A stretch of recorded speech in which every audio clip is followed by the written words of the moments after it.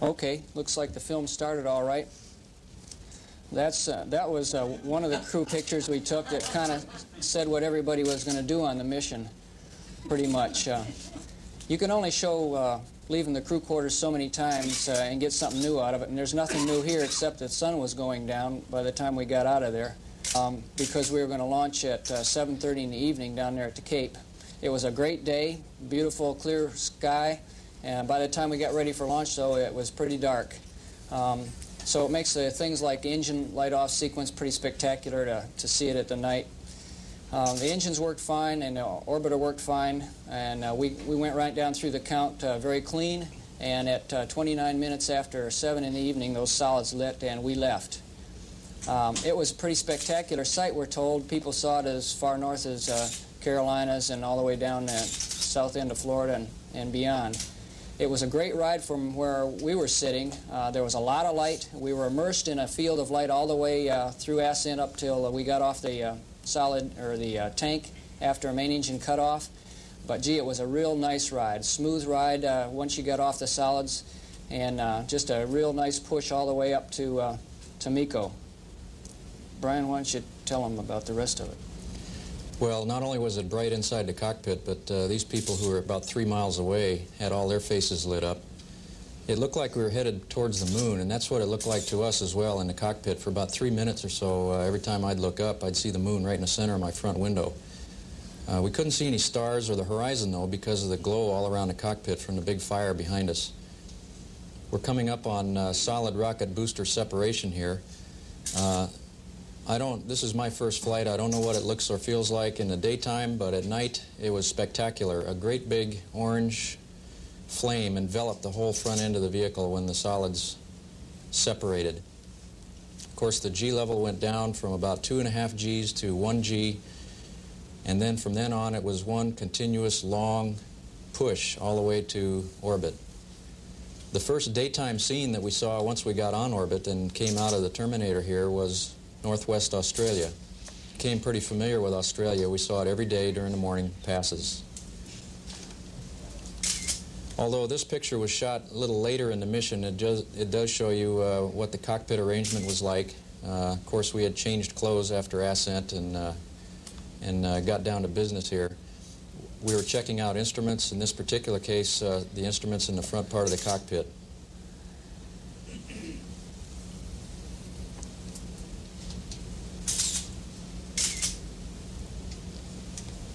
As is the commander's prerogative, he occasionally would inspect the ship, and we'll take you on a little tour here. He went down one of the interdeck accesses in a way that you can only do on orbit, and went down to see how the two payload specialists were doing in the middeck. We're coming right down on top of one of the experiments here as it leaves the lower part of the screen. That was the DEMOS experiment that Mary will talk about later. You see Rodolfo Neri there, who was contemplating his experiments and the successes he'd been having during the day as he floated in zero gravity, and of course Charlie in the corner. In the first 3 days we had to launch 3 satellites, so we didn't have too much time to enjoy the view right off the bat. We had to get ready to deploy. By the 6th orbit we had Morelos ready to go. Here you see the Morelos spinning at 50 revolutions per minute, leaving the payload bay. It leaves with a resounding thump, and we watched that track very smoothly and beautifully into the distance. After the Morelos deploy, we had another day before we had the next deploy, and Rodolfo took plenty of that opportunity to go ahead and take pictures of his homeland. This is Jerry Ross in the front seat now, and myself in the back, getting ready to deploy the SATCOM. Here you can see SATCOM. It's a different geometric shape than the Morelos. And again, as you watch that leave the payload bay, you can see it's a nice, smooth departure, and everything looks to be going just fine. We also deployed AUSAT on day 2, but the AUSAT deploy was a night deploy, and we weren't able to get good photographs of that being in the dark. Here you can see the SATCOM again going away against the Earth's horizon. Now, after each and every satellite deploy, we have to do an ohms burn for separation so that we'll be at a safe distance from the satellite when it fires its kick motor. Here we can see the left ohms engine burn. And that's just the startup. The burn lasts for a little while. And this is what it looks like in the middeck. And Jerry made it right into the airlock, and we collected all those pieces.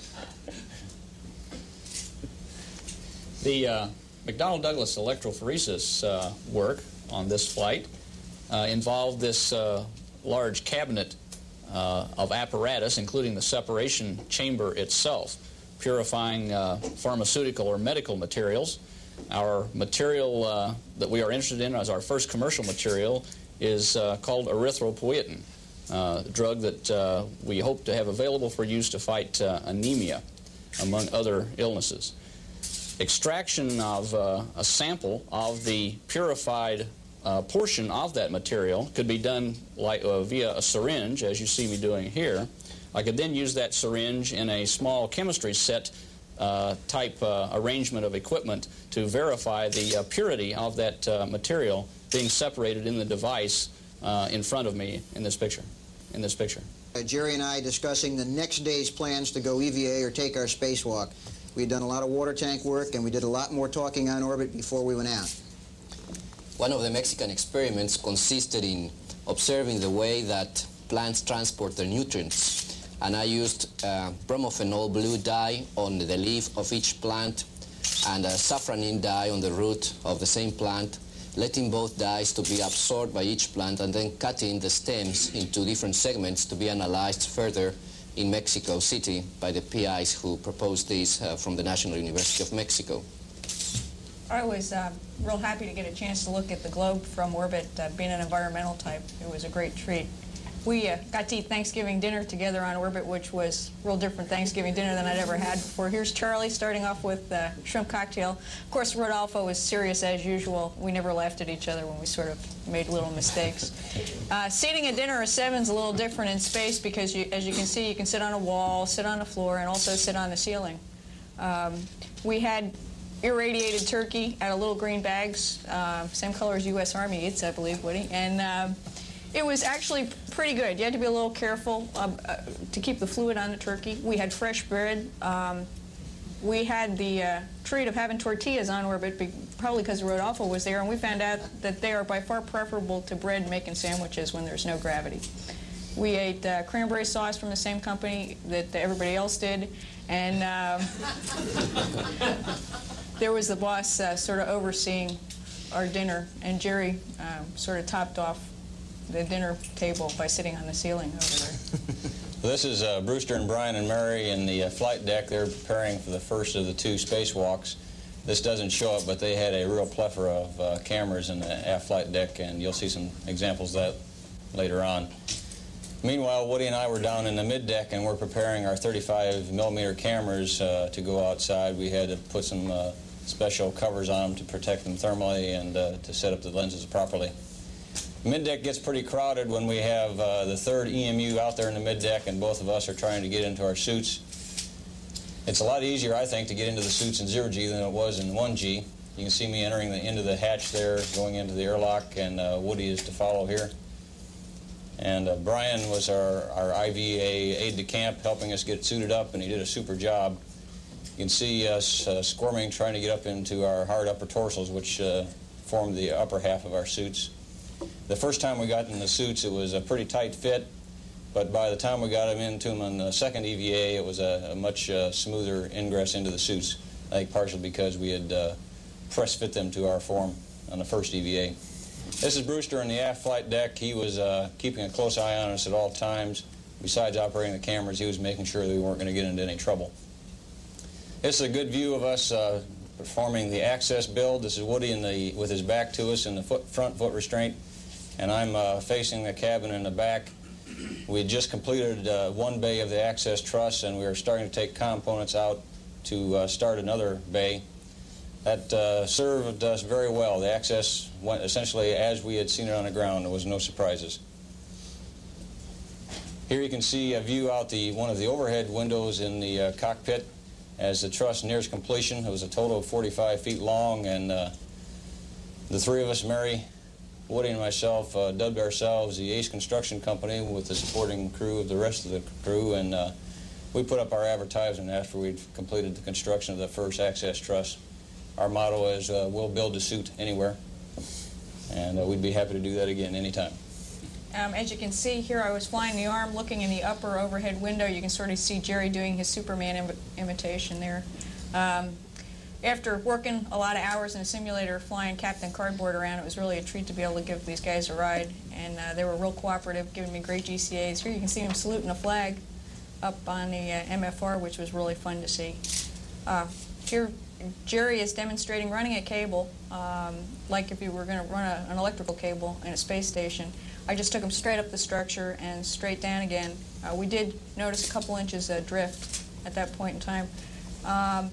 I'll tell you, before I was taking these guys out, and here they're doing a Build-A-Bay 10, it was really funny. They sat down in the airlock for about 40 minutes and just really pumped me up, talking about what a great guy I was, until I got them flailing around on the end of the arm, and it was really a good time. The arm flies wonderfully. It's just such a great tool. Real smooth, and no surprises. And the most amazing thing for me was watching him pick up this thing, which was the equivalent of a 4-story building, this truss, access truss, and just twirl it around with very little effort, and it imparted very little motion into the arm. I expected more arm dynamics, and we didn't get it. So all in all, it was a lot of fun being able to interact with them, and they gave me some real good directions while we were up there. Well, this next sequence was a set of special filming that was done for data collection on the construction of the EASE hardware. This was shot at 6 frames per second, and we're showing it to you at 24 frames per second, so that accounts for the slightly Keystone Cop effect that you're seeing. The person that was working in the foot restraint, in this case it happens to be Woody, had a pretty good workstation, and even though he was very busy, he felt fairly comfortable with his work. I was free-floating for this build, and as you'll see, we'll both go up and take the next beam up together. That also seemed fairly comfortable, we thought, being able to have one person on each end of the beam. The beam was controllable, and it wasn't an excessive amount of hand strength required to maintain body position and to align the beam for attachment.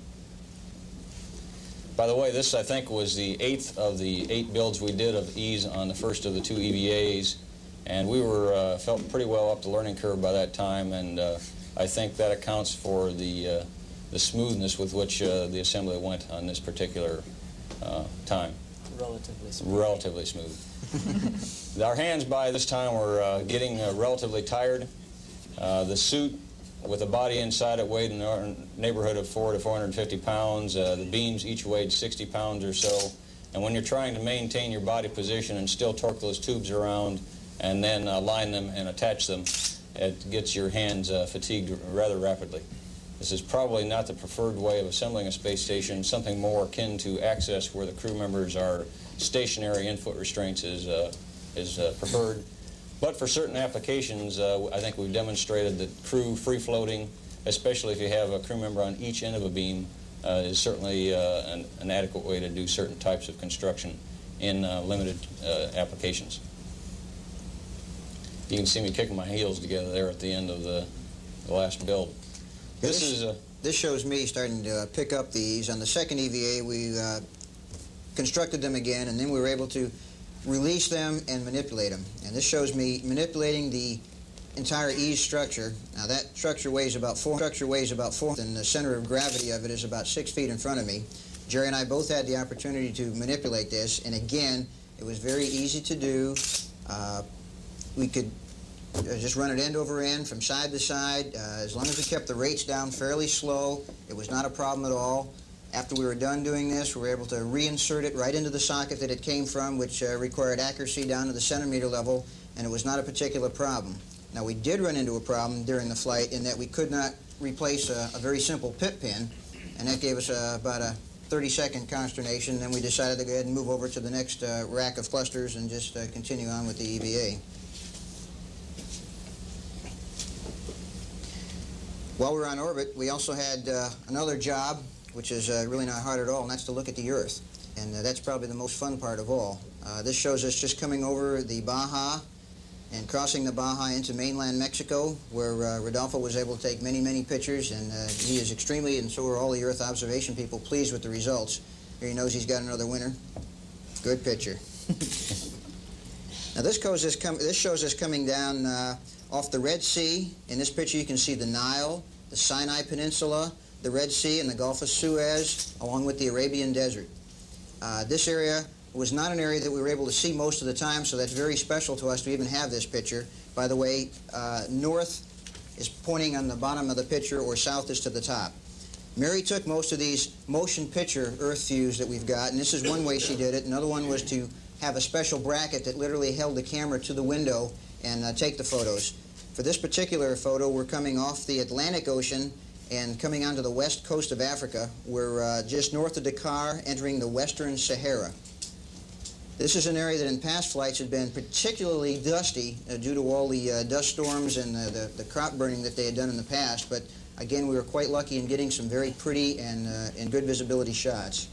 Well, it's all good things that come to an end too soon, and here's a picture of Charlie and Rodolfo down in the mid-deck during re-entry phase of the mission. I stood up for a good share of the mission and took some pictures out the aft overhead windows, and you can see some of the plasma recombination effect in the wake of the orbiter as we start to re-enter the Earth's upper atmosphere. Picture of Brewster and Brian as they're monitoring the vehicle. This was our first roll maneuver, about Mach 24 times the speed of sound.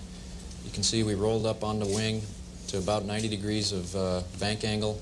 And again, if you look at the bottom of the screen there, you can see that plasma recombination. It was a bright orange glow, just like on a match or in your fireplace. It stuck with us for quite a while. We see the same view here that you do from 200 miles, only now we're down to 250 or 240,000 feet, and you're still going just as fast as you were. So it looks like you're really screaming in right on top of the clouds. The vehicle knew exactly what to do. It's a great guidance system, and it did everything exactly right all the way down. We had a real smooth ride. We didn't encounter any turbulence in the upper atmosphere. Charlie and Rodolfo enjoyed the ride down. I think it was a very pleasant experience. When we crossed the west coast, we were at Ventura there, and that's the city you see, Ventura and Oxnard. As we rolled for the last roll maneuver, right at the end of this scene, you can see the clouds as they came up across the mountains and were over the desert area. As we turn on to final, we could finally see the runway environment at Edwards, and not until we started turning on to final. As we rolled out onto the final approach, there was some clouds in front of us. We have two aim points out there, a nominal and a close-in aim point. We were supposed to be going to the nominal. It was behind the clouds. We could only see a little bit of the close-in aim point. But the heads-up display showed us that our navigation and guidance systems were doing very well, and so we could use them to point ourselves at the ground until we broke out of the clouds and then could see the aim beneath. Pre-flare and everything after that went nominally. Brian put the gear down at about 300 feet. Right on the money, and the rest of it's history. It's pretty much from here on just like landing any glider or any airplane with the power pulled back. We landed, as you know, on the concrete Edwards 2-2 runway out there. I guess we were about 2,500 feet down the runway or so, and 190 knots at touchdown, and the rest of the rollout went pretty nominally. As the nose comes down there, you can see the speed brake is full out. We had very little crosswind and about 5 knots of tailwind on this landing. This is a shot that Jerry got by placing that same camera that he had used up earlier in entry into the side hatch window. And you can see, just as the nose is coming down, how fast it looks like we're going down the runway. It's quite a bit faster than you would see out your window on an airliner. Touchdown is over 200 miles per hour, and at this point, with the nose on the ground, we're about 190 miles per hour. Brewster began braking about 130 miles an hour, and he'll go into that. It's a nice long runway, so we didn't need to get on the brakes very hard. We didn't put much energy into them, and consequently, when the folks looked at the wheels, brakes, and tires after landing rollout, they were all in pretty good shape. So they were able to tow the vehicle right off the runway and get Edwards back into flying operations as soon as they could. You'll see us come down the steps here, and it's pretty remarkable, I think, how well everyone looks. Everybody's in really good shape. We all felt real good getting back into 1G. Didn't have any adverse conditions from the 7 days in 0G, and everybody was pretty excited and real pleased with the way the whole thing had gone.